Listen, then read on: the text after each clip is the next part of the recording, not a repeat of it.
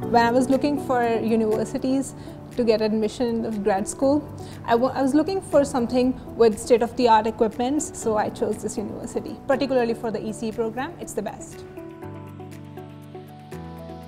So there are tons of options for the new students, and I believe the researchers working here, professors working here, really close with the industry partnerships, and it gives students an opportunity to explore the various research interests they have to advance the field of science for the humanity.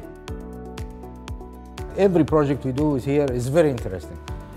This lab truly provides amazing training opportunities for students. My research is basically driven by the demands to downscale RF devices to the micro scale and the sub-micro scales.